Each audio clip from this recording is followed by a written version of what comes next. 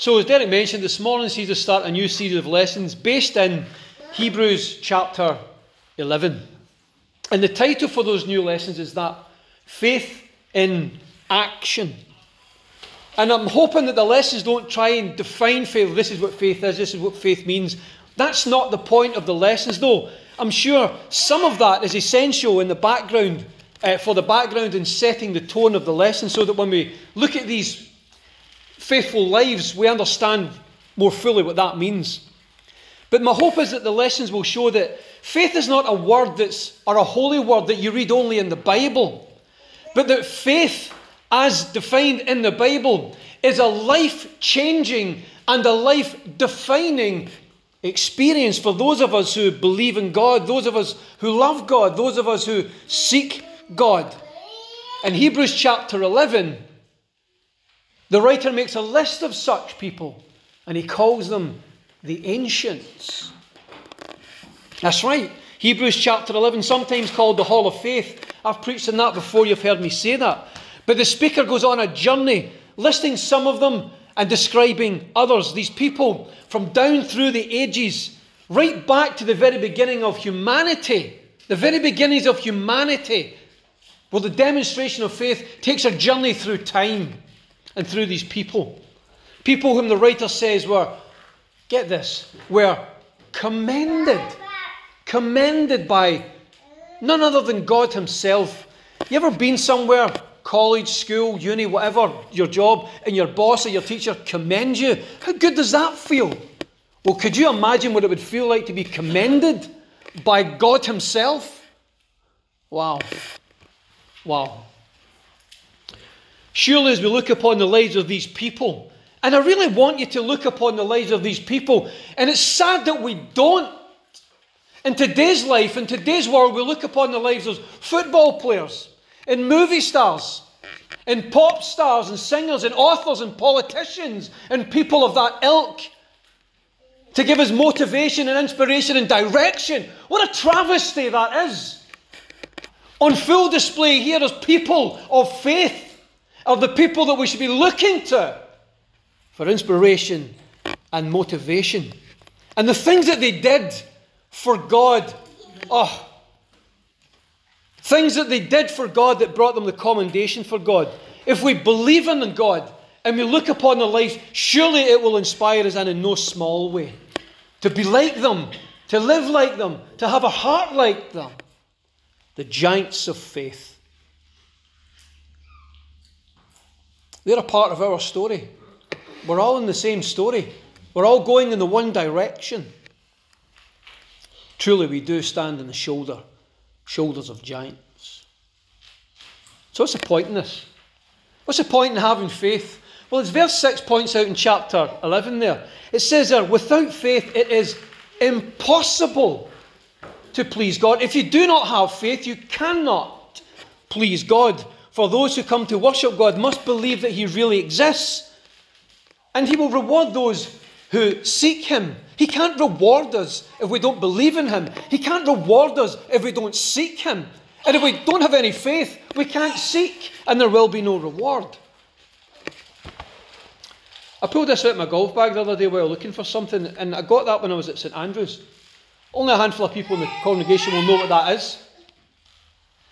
This is a yard book. And I got this when I played golf at St Andrews. One of the outside courses, not the old course, you know. Adam's played the old course. What about you? Have you played the old course, Charlie? No? Aye, there you go. And it's a yard book. And what it does, when you open it up, it shows you, it points at all the hazards and how the course should be played. Not that it helps me. It tells you where the bunkers are, where the water is. It tells you the trees. It tells you where there are certain ridges.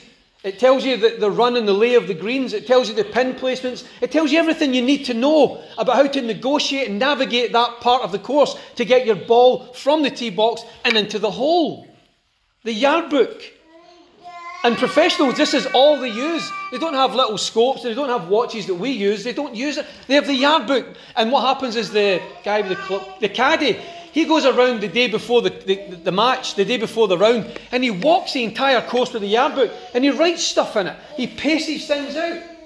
He goes before the golfer, so that when it comes to playing the shot, he can advise the golfer with a yard book. Looking at the yard book, golfers can discover for themselves what lies ahead. What lies ahead. And you will know the club to choose, and you will know the shot to play.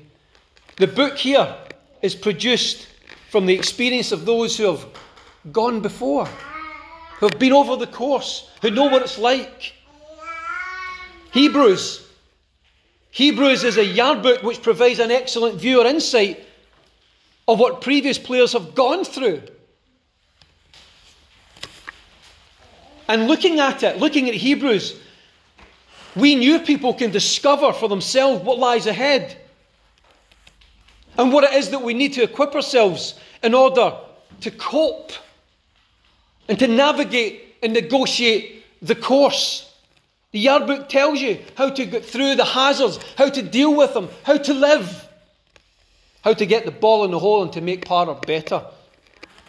Hebrews tells us how to navigate this course, and what we need in our bag is faith. We need faith. Faith is what we need, not to get the ball in the hole, but to get to the end game, to reach the heavenly city, the new Jerusalem and the new world. We will see that the faith of those who have gone on before us, these trailblazers, if you will, the list is long. Heroes and heroines alike. People who did things in acts of faith that when you read them, you would scarcely believe it. Prostitutes involved in it. Lying involved in it. Wow, what a story. Hebrews 11, offers two things that go together. On the one hand, we have a description of faith itself. This is mentioned as a key asset which Christians will need. And on the other hand, a brief history of God's people, particularly those key figures in the early periods of time, and people like giants like Moses and Abraham, and those in particular. And the story doesn't end in chapter 11. It continues all the way on into chapter 12, coming all the way forward in time to where the speaker or the writer currently is. And he says it reaches its climax in Jesus, he says in 12:2 and 3. He says, we fix our eyes on Jesus. He is the pioneer and perfecter of our faith. He endured the cross and endured the shame of the cross. He says, consider him. Have him in the forefront of your mind, who endured such opposition from sinners, he says. And he says, the reason why I want you to do that is so you will not grow weary, and you will not lose heart, and you will not give up. And then he urges the audience to take their place in the story along with the giants and the greats. Chapters 12, 4 to 17 gives us a description of the story. And you should really read Hebrews 11 and 12 later by yourselves, so that, this makes a bit more sense. But he invites us, encourages us to live the story for ourselves, and then finally declares the goal of the journey at the very end of chapter 12, where he says, you have come to Mount Zion, the city of the living God, the heavenly Jerusalem. You have come to thousands upon thousands of angels in joyful assembly, to the church of the firstborn, whose names are written in heaven. Hebrews 11 and 12. And then he tells us what happens at the end of it all. He says his voice shakes the earth. His voice shakes the heavens. But that which cannot be shaken, a kingdom that comes from God which cannot be shaken, will remain. And he says, as a result of living in this kingdom, this eternal kingdom, let us be thankful. Let us worship God acceptably, with reverence and awe. And then he says God is a consuming fire. So then chapters 11 and 12 go together, and to sum it up, at the very beginning of chapter 11 he talks about creation. At the very end, or towards the end of chapter 12, he gets to the culmination of it all, the new creation. And within that framework, he talks about the development of a covenant between himself and his people, and how it develops into a religion and a faith and a law, and then it goes on to become the new covenant, which we are under in Jesus Christ the Lord. Jesus, the mediator of a new covenant, says the Hebrew writer. From creation to new creation, from covenant to new covenant, all through and within the story of faith. That's what we live out in our lives as Christians. Faith is to look to God and to say, I trust you. It's to trust Him wholly with everything that we have in the way that the ancients did, and we will learn how they did that. How they look to the future with their hope. And the hope and the faith are sort of tied together, because their hope with faith in tow becomes assurance. Right? Embarrassing. Their hope becomes assurance. So we live with God, we trust God, we hope in God, and these things are assured in God. Also wrapped up, all of it, is wrapped up in faith. Faith in Him. Not faith in you, not faith in your pal, not faith in the political system or a political ideology, not faith in the education system, not faith in the law, not faith in your teachers, not faith in anyone. Faith. Not even faith in the church, but faith only in God. If your hope is being lived out without faith in tow, or as part of the mix, the faith in the God who raised Jesus, then looking forward to the new world and the new resurrection and the new bodies that live beyond the grave is nothing more than a faint optimism. If there is no faith, hope becomes optimism. Pointless, in other words, if you do not have faith.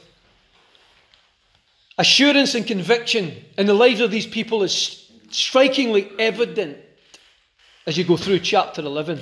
And that's what we're going to look at in the next few weeks. This lesson is like, it serves two masters. We know what the Bible says about that. As a fact, I just looked at my watch and I got a wee alert. It says, no one can serve two masters. Either you will hate one or love the other. But the lesson tries to serve two masters as introductory material to the series and something about the first character. So let's bring characters on the stage, starting with Abel. Are you watching? Are you comfortable? You got your popcorn at the ready? Watch this. Verse 4. By faith Abel brought God a better offering than Cain did. And this is the story that Mark read. By faith he was commended. By faith he was commended as righteous. That's nice. I love that. When God spoke well of his offerings. And by faith Abel still speaks even though he's dead. So the story of faith goes almost the way back to the very beginning of the human family. In fact, we're only 4 people in. We don't have any Adam and Eve in Hebrews chapter 11. Why is that? Oh, because they don't need faith. They walked in the garden with God, for pity's sake. And I think it describes it in the cool of the evening or something like that. Imagine that experience. Walking with God. Wow. Still they messed up. And Cain and Abel appear to be the first 2 babies in the world then. The first 2 offspring. And we read that Adam and Eve gave birth to a boy called Cain, and later came his brother Abel. Some commentators say they were twins. I see absolutely nothing in the scriptures to suggest that. Cain was a farmer and Abel was a shepherd. And it says there, I don't know quite what it says in Mark's translation, but it says that in the course of time they brought sacrifices to God. In the course of time. Cain brought his sacrifice, or his offering, which was probably some vegetables, right? It says that he brought from the fruit of the land, vegetables. And Abel then, the farmer, brought something from his flock, a choice animal, as an offering. Interesting words, the end of days, or the course of time rather, is translated literally the end of days. Well, the end of what days? That sounds a bit dramatic. The end of days? What do you think that means? The end of the working days. At the end of the week, in other words. This is a precursor of the Sabbath. Remember, we're only 5 minutes out of the garden. God had made everything in 6 days, and on the 7th day he rested. He gave that as a work week pattern for the Jews. The 7th day would be the Sabbath, where they wouldn't work. And so they came at the end of the days, the 6 days, made their offering. This was their act of worship, a precursor to the Sabbath. We heard that God looked favourably upon Abel's offering, while Cain's offering was, well, that was just flung out, really. God told him as much and says he wasn't happy with him. And what was Cain's reaction to this? To repent and say, okay, I'll go and bring you a better offering and get himself back in line? No. He was angry. He was angry, and the scriptures tells us that his face was downcast. And in the Hebrew, it literally means he changed his face. So he went from to... So he just pulled a horrible face because of disappointment. Cain's anger was left unrepentant, and it festered, and his jealousy brought rage, and he killed his brother. Isn't that brutal? You're 4 people into the world and you've already killed one of them. 1/4 of the population dead because of selfishness. And this act in the passage is well known, and it's well known for all the wrong reasons. People who have never picked up a Bible know who Cain and Abel are. They are the poster boys for family feuds. They are the poster boys for sibling rivalry. And of course, that's a travesty, because that's not what the passage is preserved for. That's not the point of it. This is the view, or this view rather, is the trees that prevent the sight of the wood. These events were not recorded for that purpose. The real purpose here is all about faithfully giving to God, giving God his due, trusting wholly in him. So why was one offering accepted and yet the other wasn't? And I listened for hours actually on YouTube to people preaching on this. And they all say pretty much the same thing. If you're going to make a sacrifice for sin, it has to be a blood sacrifice. The scriptures teach this, of course, in the Mosaic law, as it developed, that the priest or the high priest would take in a blood sacrifice to sprinkle the mercy seat for the forgiveness of the people's sins. And later on, Christ superseded all of that with the forgiveness of sins for the world with the blood of himself. I suppose that makes sense, to take that story and then bring it back to Genesis. Only the problem with that is that the passage doesn't even suggest that at all. This is inferred from events in the future. It doesn't mention anything about sacrificing, and it doesn't mention anything about sin. Read it again. Quite clearly, the brothers, it says they're made in, and it uses the word offering. I read 30 translations that I heard Mark says last week. 30 translations I looked at, or actually more. And the internet's wonderful. I don't have 30 different Bibles. 30 translations, and one of them, only one used the word sacrifice. 27 or so used the word offering, which we have today, and 1 or 2 says gift or present. I think yours says gift, isn't it? Aye. And it comes from the Hebrew word, I was going to drop it there, I forgot it. Minkal. It's pronounced minka, which means tribute, gift, or offering. Nothing about a sacrifice in the meaning of the word itself. They were making an offering. That's all they were making, an offering. And this offering, why were they making it at the end of days and the precursor to the Sabbath? Well, it's obvious, it seems to me, that this was their act of worship. This is their act of worship. So why was God pleased with one offering, one act of worship, yet he wasn't so pleased with the other one? For me, it seems pretty straightforward. And you've heard this phrase many, many, many times. It's a matter of the heart, isn't it? It's where the heart lies that defines your worship and defines your relationship with God. It's all about the heart. The heart has to be in it. And it appears to me that Cain's offering or act of worship was not accepted because his heart wasn't in it. He was chucking God leftovers, stuff that wasn't really that used to him. He just grabbed it together at the last minute and says, well, that'll do. Here you go, God, and flings it down. His offering costs him next to nothing that he gives to God. His worship is slapdash. His offering reflected what he thought of God, perhaps what he even thought about himself. You don't give generously to something you don't care about, do you? No, sometimes we just give a token gesture to this. When the worksheet comes round, right, it's somebody's birthday, you're like, more money. So you do that. I'll stick £1 or £2 in there, a token gesture, because you don't really care about it, right? I mean, I don't see, I've said stuff I shouldn't have said there, but it's not on your heart. Your heart's not in saying, oh, there you go, there's wee Shuggy down in the print room, there, and there's £50. That's not going to harm. Token gesture is what Cain gave. A token gesture. Why? Because his heart wasn't in it. Abel's offer, on the other hand, is in stark contrast to his brothers.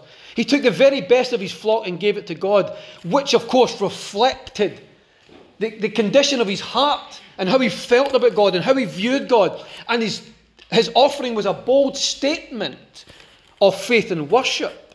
You don't just giving up stuff for value if you don't think it's worth it, do you? You don't know who Shuggy from the print room is. You've never met him. You're hardly going to stick in half your wage, are you? Of course not. Lost my place. Yeah, you don't just give up stuff of value if you think it's not worth it. He clearly thinks then that God is worth it. And why has he come to this conclusion? Why does he live like this? Why does he think like this? Because this is where his faith, his experience of a relationship with God, however that plays out, I don't know. But this is where it's led him. This is where his faith has led him and taken him. And this is the difference, it seems to me, between the two. Cain was half-hearted offering, while Abel's offering was a sacrifice. Now, I don't mean a literal sacrifice that he went up because he made a sacrifice. Although he probably did if it was an animal. He's probably slain the animal and laid it on some sort of altar of some sort, right? Probably. But what I mean when I say sacrifice, I mean a sacrifice to himself. Because this is something of value that he's taken. Something that costs him something. And he says, I'll give that to God. He's made a self-sacrifice. Whereas Cain couldn't care less. His worship was sacrificial. And what comes to mind when you think about that? Romans chapter 12 and verse 1. This is what comes to mind when we think about faith as an act of worship. Therefore, Paul writes, I urge you, brothers and sisters, in view of God's mercy, in view of what God has done for you, offer your bodies, yourselves, your lives, as a living sacrifice to God, holy and pleasing to God. Not slapdash. This is your true and proper worship. Don't conform to the image of the world, he says, or the pattern of the world. And there are three things there you can see with the arrows. Three things worth noting. First of all, he says that our offering, in this case our bodies or our lives, the way that we live, should be sacrificial. Coming to God in your life should be sacrificial. If you want to worship, if your faith is like that of Abel's or the giants of faith, it should be sacrificial. Secondly, he says, this is proper worship. There is no other way to worship. And thirdly, he says, if we fail to do that, if we just go about it slapdash and well, we'll just go to church today, well, it's Sunday, so I guess we better make a show, or whatever. He says, this is conforming to the pattern of the world. Conforming to the pattern of the world in the context of worship is simply to deny God his place in our lives. To deny God the rightful place in our life. Where do we see that? Well, you saw it in Cain, didn't you? That's conforming to the pattern of the world. The Cains of this world, they don't really need to worship God. They might just, like the rich young, was it the rich young ruler? God, what must I do to be saved? Was it him? Aye. He was all hubris. What do I need to do? I've got this covered, God. I'm just asking this for a joke here. I'm just making fun. I'm just doing this for the sake of it. The Cains of the world, hubris and arrogance, self-importance, self-made men, prideful. Cain came to God with an offering, holding his head in the air.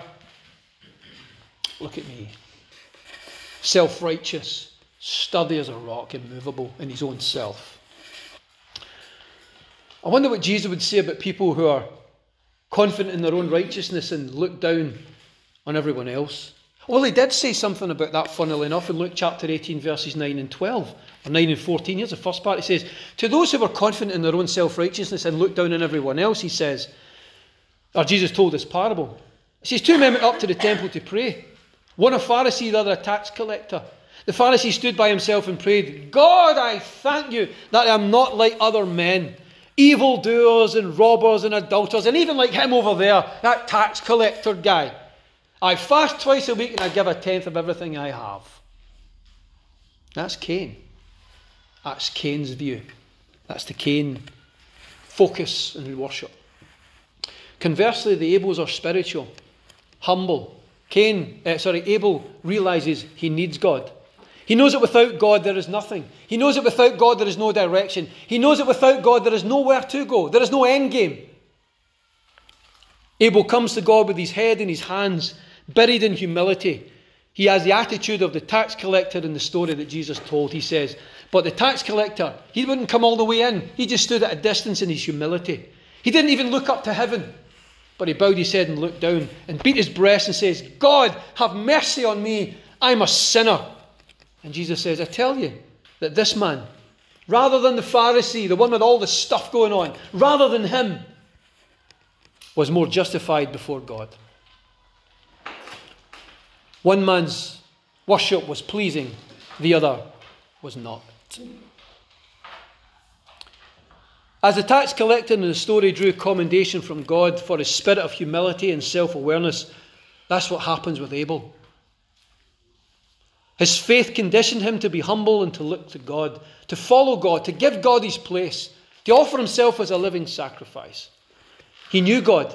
He must have. He must have had some sort of deep relationship with him to be able to put God forward and first in this way, unlike Cain, who didn't.